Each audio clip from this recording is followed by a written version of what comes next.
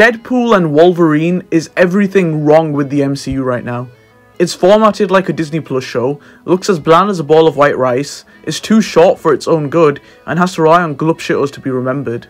Deadpool 2016 and Deadpool 2 2018 were loved by all due to their meta fourth wall breaking comedy style. In those movies, the character Deadpool would deconstruct superhero tropes and laugh at everything. The movies didn't take themselves super seriously, and it was during a time when superhero movies took themselves too seriously. The Marvel Universe was this preppy, clean, consistent franchise that had very safe characters, and the DCEU was a dark shit show that was perceived as edgy by the public. Do I think these movies have aged well?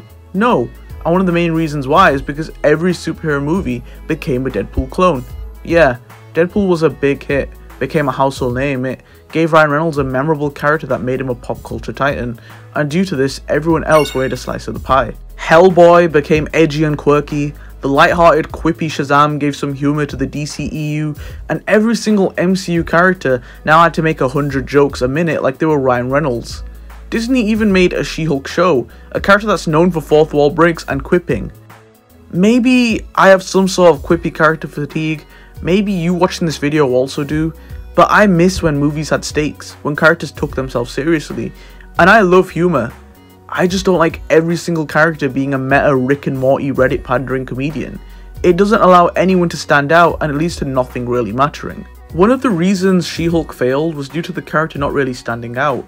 She felt like every other person in the MCU, and due to it being more comedy oriented, it lost focus and concentration and didn't really have anything interesting going on. The show, in my opinion, showed that the MCU can't do a meta sitcom because the MCU is super safe and should probably stay in its lane. Deadpool and Wolverine structurally felt very similar to She-Hulk for me.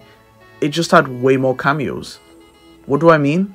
Well, the plot of Deadpool and Wolverine is Deadpool finds out about a TVA scheme and gets sent to Capeship Purgatory, where all the irrelevant superhero characters rot. There he meets Professor X's evil, boring, bald sister and has to get back home with Wolverine.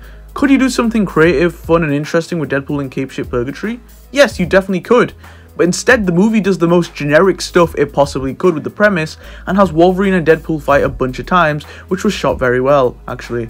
I thought the action in the movie was pretty decent. You get a cool mini Wolverine and Deadpool fight where Wolverine moves around like a predator and the camera is all low and flows with him. You get a fun car fight between the two where they mess about in the interior, and there's some kinetic energy and cool destruction, and you also get a fun fight at the end which is shot landscape like a platformer video game or something like Double Dragon.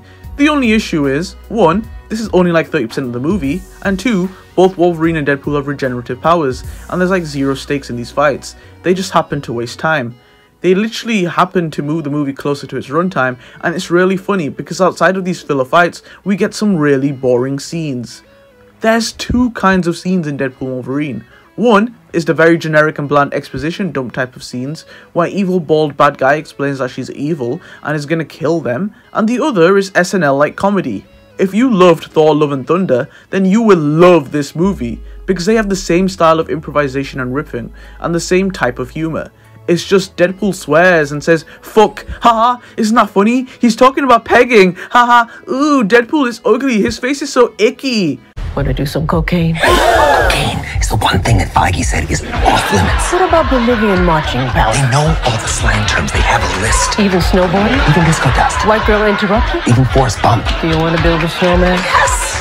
But I can't. The runtime of this movie is 2 hours 6 minutes. I have an issue with that, but you can tell this is a 2-hour movie because it's just trying to race to the finish line. There's nothing unique or big that ever really happens or changes events in a catastrophic way.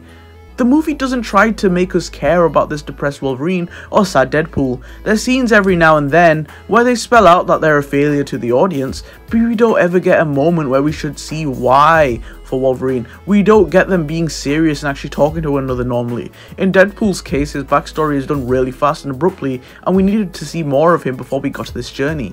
It's a badly structured movie that rushes important things, but allows boring and bland things to drag. Speaking of bland, this movie is so dull looking. It's so dim and grey. And boom, I'm gonna just share some stills. These are professional stills. Some of these look like paparazzi photos on set. It's honestly really depressing.